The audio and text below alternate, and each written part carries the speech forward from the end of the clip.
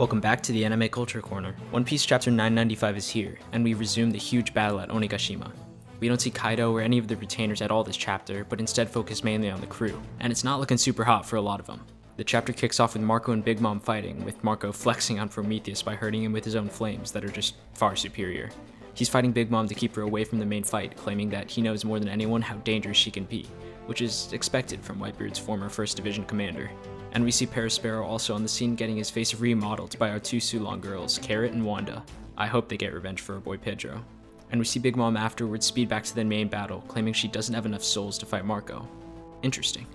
We'll see how her lack of souls plays out in the upcoming chapters when she has to fight someone else, but it could give the Straw Hats potentially better chances at fighting her than we saw during the Whole Cake arc. And the chase for Apoo continues, with X-Drake and Zoro chasing after the antibody for the virus. Can someone take this backstabbing wimp out already? And we see that Queen might even have more plotting in mind.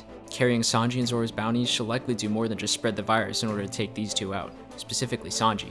She emphasizes her surprise in seeing that he's a Vinsmoke, specifically Judge's son, hinting that Queen vs Sanji is a fight that we'll likely see.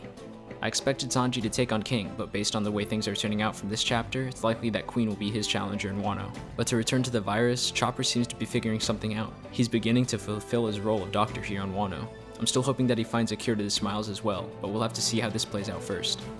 Also, important note that Chopper has the virus now, meaning that in the hour or so left that he presumably has to live, aka the immediate upcoming chapters, he's gonna have to make a breakthrough in finding a way to cure the virus. And if he does it on his own, then we might not even need Apoo anyway. And as the chapter closes out, we see Usopp and Nami struggling against Page One and Ulti. Just as Usopp has Ulti within his grasp, Page One breaks her free and Ulti absolutely crushes Usopp's skull.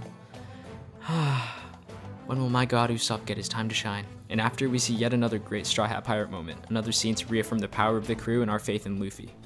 Ulti promises Nami that she'll let her live if she admits that Luffy will never become the Pirate King. But, of course, that's just not true, and Nami knows it. Just as Ulti is about to kill Nami for claiming that Luffy will definitely become the Pirate King, Tama and Komachiyo arrive on the scene in Onigashima somehow to save Nami. How and why is Tama here? No clue, but it's an interesting turn of events for our crew. What'd you guys think of the chapter? I'm excited to see how Queen's interest in Sanji will play a role in the upcoming battles, and whether Usopp will be able to recover from the skull shot he just took. I'm also hoping Zoro and X-Drake are able to take out Apoo soon, though honestly, I feel like it'd be more fitting if Kid were the one to finish him off, considering their history. And as we close in on chapter 1000, One Piece gets more intense each panel we read, and I can't wait to see where this chapter of Wano will take us. As always, this has been the Anime Culture Corner. I hope you enjoyed the video. Don't forget to like and subscribe for future in-depth show, manga, and character analyses.